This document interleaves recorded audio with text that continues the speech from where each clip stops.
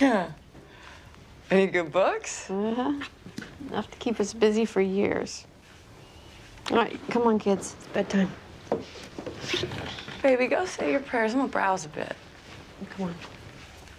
This is the first night we might actually get some real sleep. It's a miracle, isn't it?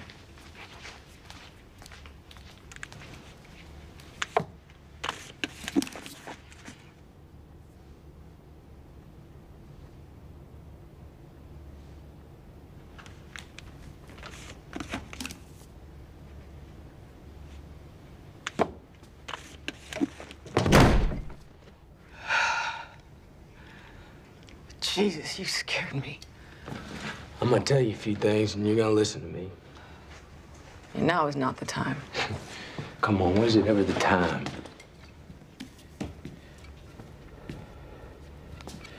How can you treat me like this? You're kidding, right? Because you told me my husband was dead. Boy, I didn't lie to you. All right, I didn't, okay? Do you know what it was like there? Huh? Stop. Things were falling apart. They were slaughtering people in the hallways. It was a massacre.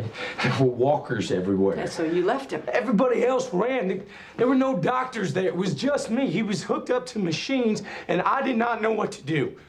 I even took my ear and I put it on his chest, and I listened to a heartbeat, and I did not hear one. And I don't know why. Maybe it was gunfire. I don't know what it was, but there's no way he could have survived that. No way. He did. Yeah, but then I had y'all to think about, didn't I? I had you and Carl, and I needed to think about. I had to get you guys safe to Atlanta. That's what I had to do. Just stop. If you thought for 1 second that he was still alive, would you have come? So I saved your life. You and your little boys. That's what I did. Okay. And if I could have traded places with him, I would have. I would trade places with him right now because no, you. I love you. No, you're drunk. No, you're drunk. And I know that. That's the thing is, I know that you love me too because there's no way that you could have been with me the way that you were. Just okay. Stop. Listen.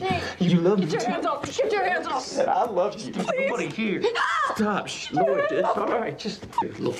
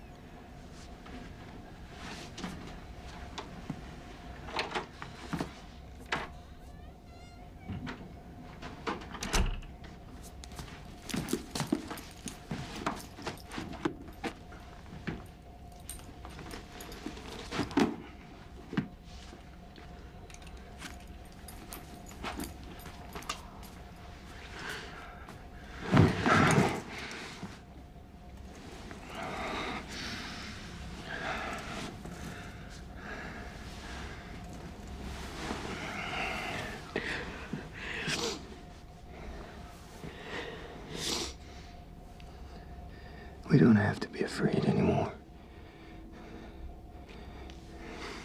We're safe here.